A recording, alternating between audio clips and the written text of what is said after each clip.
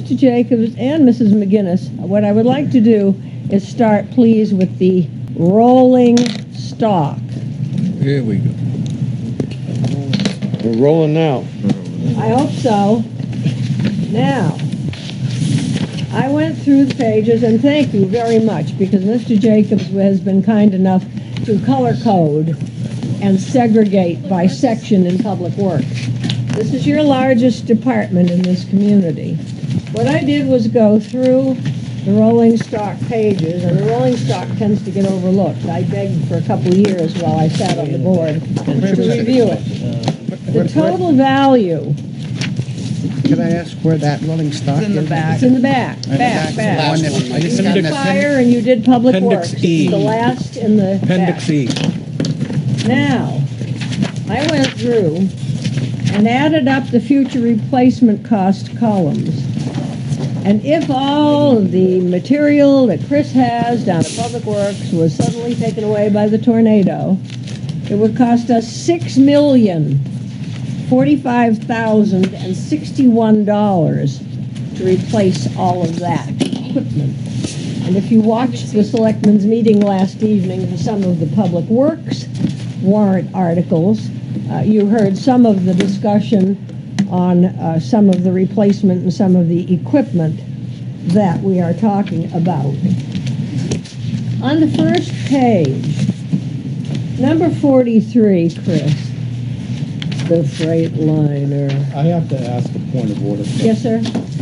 Why are we talking vehicle rolling stock when I thought we were here to talk about the operating? You are going to talk about the operating budget, but I'm tired of having the rolling stock ignored, and you discussed it last night as part of your article, and we have a lot of money invested in our rolling stock. Item 43 on the first page of the freight liner. You know how I feel about the freight liner. How long is it going to sit there? Is it really being used? I think the freight liner you're talking about is the one we use for the sludge transportation. It's either 82 or 85. This doesn't say sludge. Dump and plow. This is a dump truck. Number 43. Well, we'll keep it in the fleet as long 2001. so we can replace it. And it's got 34,000 miles on it. But that's the kind of thing that makes people cross, because you have pieces of equipment that sit and sit and sit and sit, and I don't know, 2001. You have 16 pickups. I did total the pickups. I think there were 19 a couple of years ago. Okay, you've got on the second page, page 2 of 3 of the highway inventory, you've got the John Deere Uniloader. You're showing that as a 10, which is pretty awful condition. Have thoughts of replacing it? Is it still usable? It's still usable, but it's not what I would call a frontline vehicle. Okay, but it's like a skid steer. We use it for occasionally. For instance, we keep coal patch during the winter inside the garage. If we brought in a backhoe to move it, we'd probably bang into about 10 things trying to get it out. So the skid steer, a number of years ago, my understanding is that it was gonna be sold to somebody for like $50, and we said, you know, that it has more use to us than $50. So we do use it to move sandbags, like during rain events. It's predominantly used inside. Okay. The materials handled. I just felt kind of sorry for it. The reason why I say, okay, it's a 10, it's not what I'd call a glorious piece of equipment. Okay. The tires are kind of bald on it. But is it adequate for what we're using it for? Yes. Oh, okay. All right. It's the kind of piece of equipment that would save on a back injury or a wearing my staff out instead of hand lifting sandbags. And that's why we keep it around. Okay. Now, 90, 91, 92, and 95 are the international sidearm packers. Right. I thought we only had 3. We have 3 sidearm packers, right? There they are. Yeah. I'm seeing the... 3 sidearms. Well, I've got 90, 91, 92, and 95 that says international 7,400 20-cylinder. They are international 20 trucks. 20. Oh, okay. But But the 3 are the sidearms. Right. Right. There's 3 sidearm and 3 rear load. Okay, and it's showing a replacement cost of around 300,000 now. Now, you were talking about replacing a couple last night? Well, it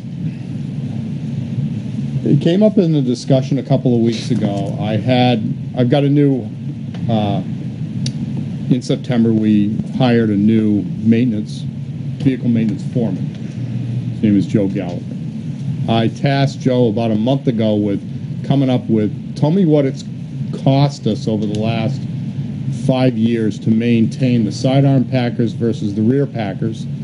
And also he went ahead and looked up what it had cost to maintain the trailers. Yep. Our transfer trailers. Because I'm in the process of writing an update, if you will, to the solid waste study that was done 5 years ago. Without facts and figures, I'm hamstrung. What we found is, in 5 years, we've spent $200,000 maintaining the sidearm packers. At the same time, we've spent 1/2 that amount just maintaining the rear loaders. So while they're a much more efficient, the sidearms, while they're a more efficient piece of equipment as in they can pick up more carts per hour, and I don't have somebody on the back who could fall off or injure themselves, they are an expensive piece of equipment to maintain. In last year when I came before you and we were having and I don't mind having this discussion because it directly relates to vehicle maintenance lines that are within the operating budget. Yeah.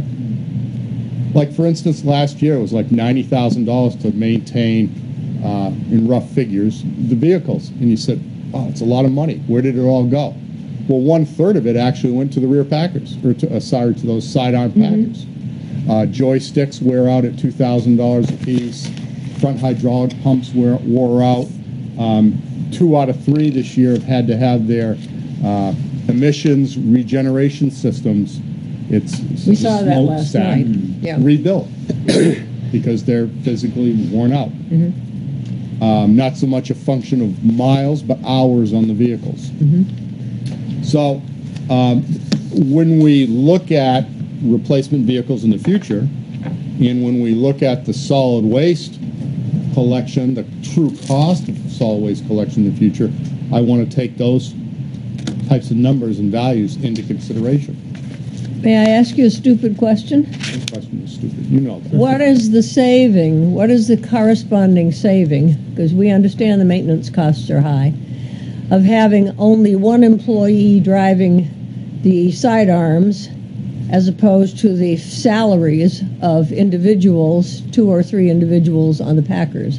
Is there a saving, a corresponding saving that gives you a little leeway from the maintenance part? It's less expensive to maintain those sidearm packers than it would be to put 2 people on the back of a rear loader. I will give you that. Because you have to look at not only the salary, but the benefits of health insurance, state retirement system, the town's contribution to the retirement package, all those things. Each individual is somewhere over $100,000 a year. So in 5 years, you'd have been talking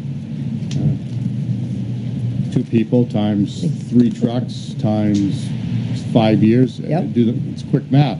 But it's cheaper. It's less expensive to maintain these automated trucks, but it still does come at a cost. That's okay. I appreciate the clarification. Okay, on the bottom of the page, the roller, paving roller, it says it's a 10, the poor little thing. Is it still usable? It's usable. It's something that when we use it on a seasonal basis, we come in and spend a week working on it and get it back running. It's like the little engine that could. Okay. And at some point, I mean, we even had the situation this summer where it literally died while we were doing the patching and the milling and the patching operations. We went down to Tri-All and rented one for about a week to get hours back, get the parts in to get hours back and running. Did I hear you last night talking about replacing the yard horse? I thought you replaced it this year. No, I misspoke. I thought we were talking about putting it on the warrant. But as you could probably tell from last night's description or discussion, that particular warrant article has gone a number of iterations. Yes, I saw that. as a department, we're having to make some tough choices.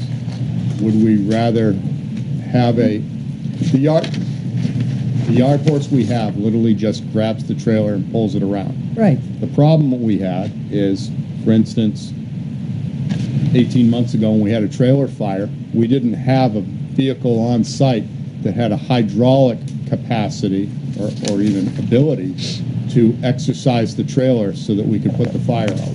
We literally had to wait we were waiting for our transport carrier to show up with his truck. So that's one of the deficiencies. The other thing is it's uses an air bladder system, and it's a 20-year-old air bladder, and it leaks a lot. So it's one of those things. If we had our druthers, would we replace it? Yes. But when we compare that against the operating cost of a sidearm, you got a lot of equipment, certainly. Madam Chairman, I have a question before you move too far away Yes, from sir. the Packers. You're saying in everyday language that the Can't hear you. sidearm Packers, in view of the cost, it costs more to maintain. They still uses a lot less manpower. if you look at that versus, let's say, the rear packer and what it would cost for manpower, yes. Okay, so I guess my question is, because I think we bought these when I was a selectman, and I thought we were doing the right thing at the time, and I still think they're a wonderful idea. And I wasn't thinking about the maintenance so much as I was the fact that people are jumping off and on the back of the dump truck all the time, the packers, I mean, to pick up the trash. Yep. And with some of the nice winters we have, there's an outstanding good chance that they're going to get hurt. You're right, and Selectman Griffin reminded me of that as part of my analysis. I have to take into account workers' comps claims and injuries due to those kind of things.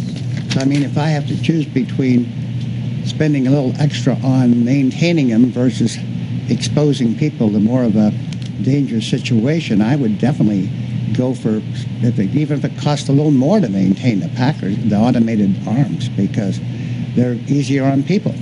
I would agree. So you'll move my vehicle maintenance line when it comes around? Yeah, I might chop it down a bit. Oh, come on.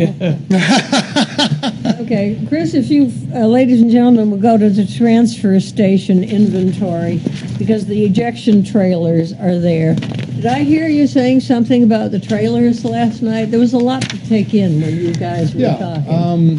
Update us on the trailers. On average, it's about $10,000. It's taken $10,000 over the 5 years to maintain the trailers.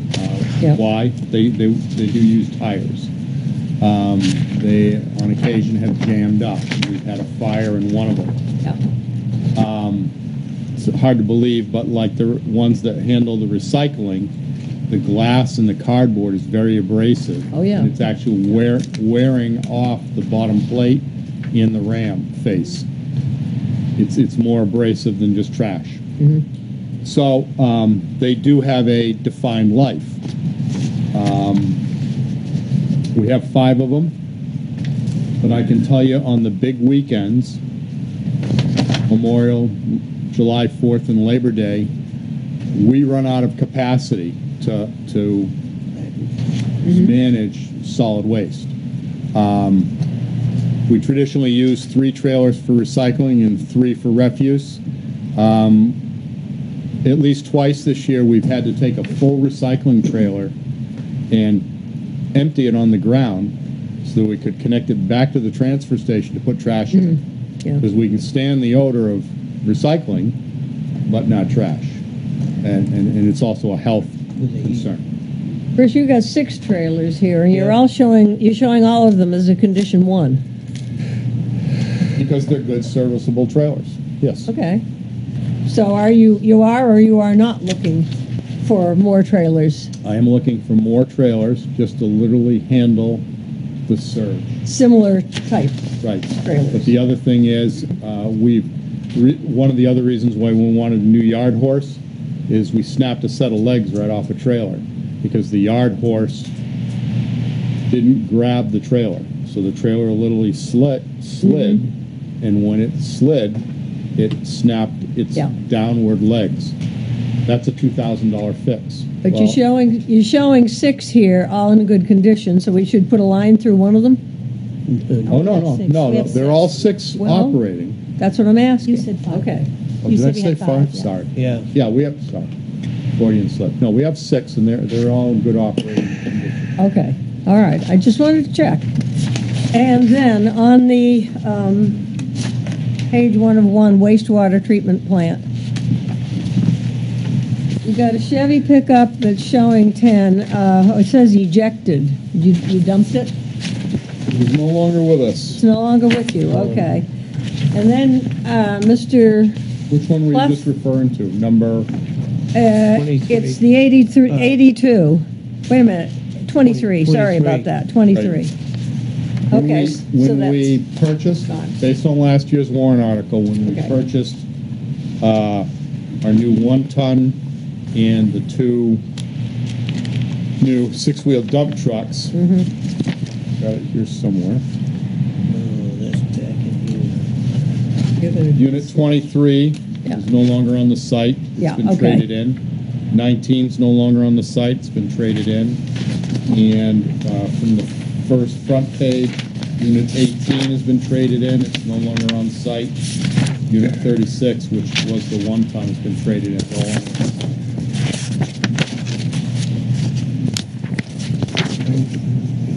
Yeah, okay, it says replacing next to 18. The reason why I bring that up is, I know I a number of appreciate years that. ago, one of the comments was, well, shouldn't we just be putting these in the auction? Yeah. My response to you was no, and thank you for supporting and giving me the time to prove it, but each one of these trucks went for about $2,000 to $2,500 on paper. There was no one else that would even give you $500 for them. Okay, so that's why we kept them around. But notice we traded in 3 pickups and a 1-ton to get one. Yeah. Okay. All right, you want to talk about sledge trucks? Yeah, they still got them. Oh, let's see, is 82 being used as an alternate? Yes, about 1 day a week. Okay, The so re- it's, I did look and you want to know why it was parked where it's parked? mhm. We have it plugged into an electric heater. Okay, That's the outlet. poor little fella. Okay, now, just clarify for us, because it's my understanding that you have to be removing the sludge every day. Yes. So about you one- can't afford to have the one sludge truck in case it breaks down. So you need the second one? Especially during the summer. During the summer, we're up to 2 containers per day Right. of sludge. And there will be days, for instance, because Waste Management isn't open and can't accept the sludge, we'll literally work overtime to purge ourselves of sludge Right. so that then we have 3 or 4 days to fill 2 roll-off containers. Yeah. And then when it reopens, we're up there with probably both trucks. Yeah. Okay, any further questions on the rolling stock? I think the Yes. rolling stock is an important part of your operation, and it tends to get bypassed. And nobody would listen to me last year about reviewing rolling stock, and they haven't done it this year, but I thank you for helping us go through that, All right. because that's important to you. You have a question, Mr. Jones? I do. Mr. Pluff is our DPW go-to guy. Mm-hmm. What should I take away on the rolling stock? What did you take? Take away in terms of making note of and so forth. How's things look from your point of view? I haven't even been in there this year. Uh-huh. I haven't looked. Did you try? Did I try? Yeah. No. Okay. So we don't have that issue this year. That's good. That's right. There you go. So everything, more or less, as far as you can tell, is on the up and up. Everything's cool. Yeah. Okay, good. You Chris? gave them a mini view on Levitt Road. Uh-huh. You get a what? We gave you a mini view on Levitt Road. Yeah. Okay. Well, when it comes to DPW, he's our guy, so I go to him for. I understand. Yeah.